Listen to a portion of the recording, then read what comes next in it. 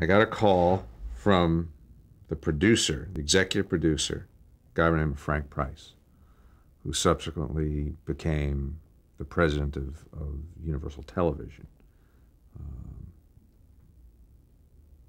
And he said, you know, we've made this new series with Raymond Burr, and we shot the first 6 episodes, and after, you know, assembling them and editing and this and that, they're all anywhere from, you know, say 4 to 6 minutes short. And so I want to sit you down in a room. Because this is the kind of stuff I was doing. You know, it was like, you know, spot work, whatever they needed, you know. So I want to sit you down in a screening room and you look at all these episodes, and then, you know, we'll sort of write additional material for it. I said, okay. So he sat me down in a room, and I spent, you know, 4 or 5 hours watching these episodes. And he came back into the room at the end of the time and said, so, you know, what did you think? This was a show that hadn't gone on the air yet.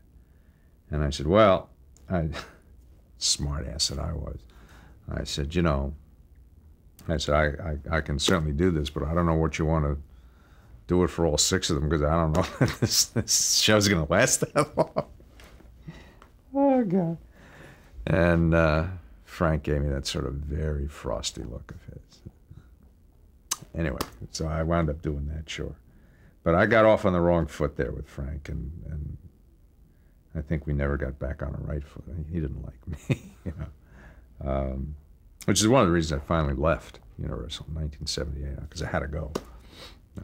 It just wasn't in their plans, you know, in a lot of ways, because I really do think that for all kinds of reasons, Frank Price was not a booster of mine.